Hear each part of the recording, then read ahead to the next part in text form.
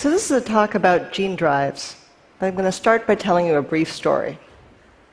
20 years ago, a biologist named Anthony James got obsessed with the idea of making mosquitoes that didn't transmit malaria. It was a great idea, and pretty much a complete failure. For one thing, it turned out to be really hard to make a malaria-resistant mosquito. James managed it finally, just a few years ago, by adding some genes that make it impossible for the malaria parasite to survive inside the mosquito. But that just created another problem. Now that you've got a malaria-resistant mosquito, how do you get it to replace all the malaria-carrying mosquitoes? There were a couple options, but plan A was basically to breed up a bunch of the new genetically engineered mosquitoes, release them into the wild, and hope that they pass on their genes. The problem was that you'd have to release literally 10 times the number of native mosquitoes for that to work. So in a village with 10,000 mosquitoes, you'd release an extra 100,000.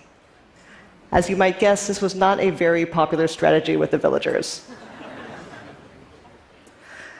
Then, last January, Anthony James got an email from a biologist named Ethan Beer. Beer said that he and his grad student, Valentino Gantz, had stumbled on a tool that could not only guarantee that a particular genetic trait would be inherited, but that would spread incredibly quickly. If they were right, it would basically solve the problem that James had been working on for 20 years. As a test, they engineered 2 mosquitoes to carry the anti-malaria gene and also this new tool, a gene drive, which I'll explain in a minute. Finally, they set it up so that any mosquitoes that inherited the anti-malaria gene wouldn't have the usual white eyes, but would instead have red eyes. That was pretty much just for convenience, so they could tell at a glance which was which. So they took their 2 anti-malarial red-eyed mosquitoes, put them in a box with 30 ordinary white-eyed ones, and let them breed. In 2 generations, those had produced 3,800 grandchildren. That is not the surprising part. This is the surprising part. Given that you started with just 2 red-eyed mosquitoes and 30 white-eyed ones, you'd expect mostly white-eyed descendants. Instead, when James opened the box, all 3,800 mosquitoes had red eyes. When I asked Ethan Beer about this moment, he became so excited that he was literally shouting into the phone. That's because getting only red-eyed mosquitoes violates a rule that is the absolute cornerstone of biology, Mendelian genetics. I'll keep this quick, but Mendelian genetics says that when a male and female mate, their baby inherits half of its DNA from each parent. So if our original mosquito was AA and our new mosquito was AB, where B is the anti-malaria gene, the baby should come out in 4 permutations: AA, AB, AA, BA. Instead, with the new gene drive, they all came out AB. Biologically, that shouldn't even be possible. So what happened? The first thing that happened was the arrival of a gene editing tool known as CRISPR in 2012.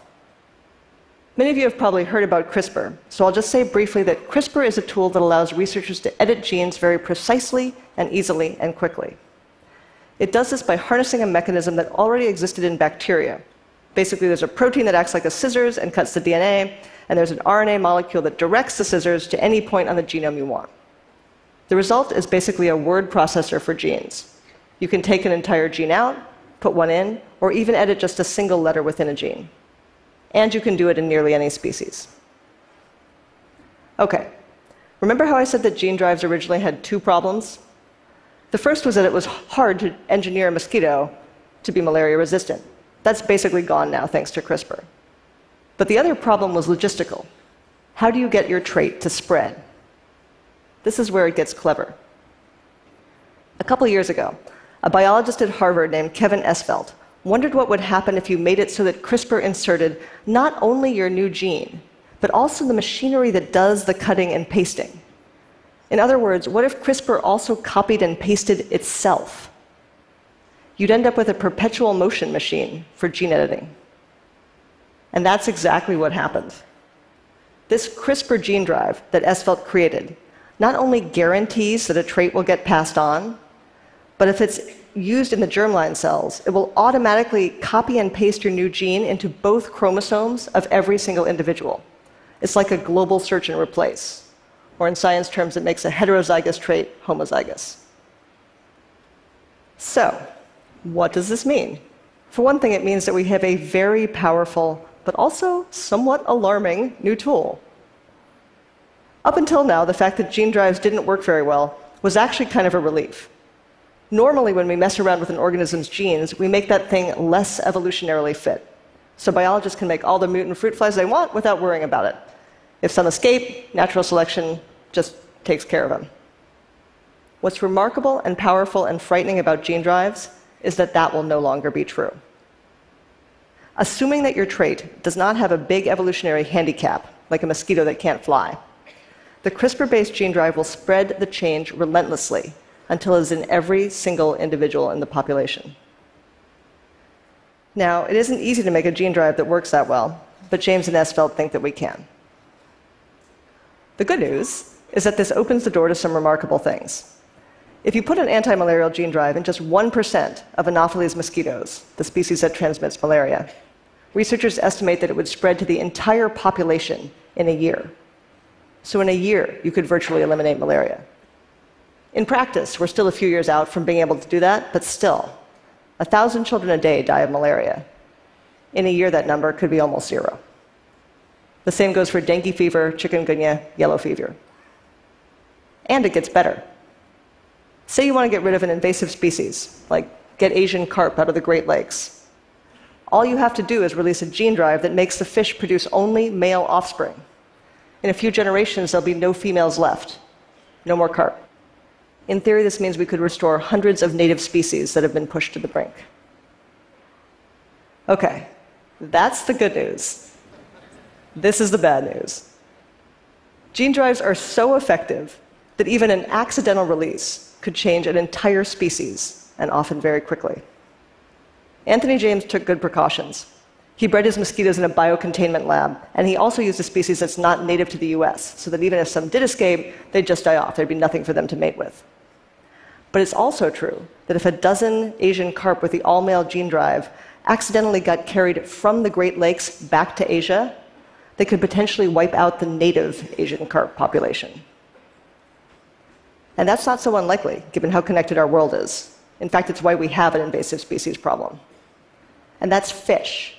Things like mosquitoes and fruit flies, there's literally no way to contain them. They cross borders and oceans all the time. Okay, the other piece of bad news is that a gene drive might not stay confined to what we call the target species. That's because of gene flow, which is basically a fancy way of saying that neighboring species sometimes interbreed. If that happens, it's possible a gene drive could cross over, like Asian carp could infect some other kind of carp. That's not so bad if your drive just promotes a trait, like eye color. In fact, there's a decent chance that we'll see a wave of very weird fruit flies in the near future. But it could be a disaster if your drive is designed to eliminate the species entirely. The last worrisome thing is that the technology to do this, to genetically engineer an organism and include a gene drive, is something that basically any lab in the world can do. An undergraduate can do it. A talented high schooler with some equipment can do it. Now, I'm guessing that this sounds terrifying. Interestingly, though, nearly every scientist I talked to seemed to think that gene drives were not actually that frightening or dangerous. Partly that's because they believe that scientists will be very cautious and responsible about using them. So far, that's been true. But gene drives also have some actual limitations. So for one thing, they work only in sexually reproducing species, so thank goodness, they can't be used to engineer viruses or bacteria. Also, the trait spreads only with each successive generation, so changing or eliminating a population is practical only if that species has a fast reproductive cycle, like insects or maybe small vertebrates like mice and fish. In elephants or people, it would take centuries for a trait to spread widely enough to matter. Also, even with CRISPR, it's not that easy to engineer a truly devastating trait. Say you wanted to make a fruit fly that feeds on ordinary fruit instead of rotting fruit with the aim of sabotaging American agriculture. First, you'd have to figure out which genes control what the fruit fly wants to eat, which is already a very long and complicated project. Then you'd have to alter those genes to change the fly's behavior to wherever you want it to be, which is an even longer and more complicated project. And it might not even work because the genes that control behavior are complex. So if you're a terrorist and have to choose between starting a grueling basic research program that will require years of meticulous lab work and still might not pan out, or just blowing stuff up, you'll probably choose the latter. This is especially true because, at least in theory, it should be pretty easy to build what's called a reversal drive. That's one that basically overwrites the change made by the first gene drive. So if you don't like the effects of a change, you can just release a second drive that will cancel it out, at least in theory. OK, so where does this leave us? We now have the ability to change entire species at will. Should we? Are we gods now? I'm not sure I'd say that, but I would say this. First, some very smart people are even now debating how to regulate gene drives. At the same time, some other very smart people are working hard to create safeguards, like gene drives that self-regulate or peter out after a few generations. That's great. But this technology still requires a conversation. And given the nature of gene drives, that conversation has to be global.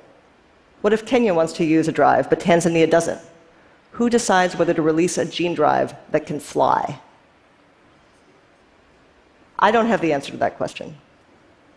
All we can do going forward, I think, is talk honestly about the risks and benefits, and take responsibility for our choices. By that I mean not just the choice to use a gene drive, but also the choice not to use one. Humans have a tendency to assume that the safest option is to preserve the status quo. But that's not always the case. Gene drives have risks, and those need to be discussed. But malaria exists now and kills 1,000 people a day. To combat it, we spray pesticides that do grave damage to other species, including amphibians and birds. So when you hear about gene drives in the coming months, and trust me, you will be hearing about them, remember that. It can be frightening to act, but sometimes not acting is worse.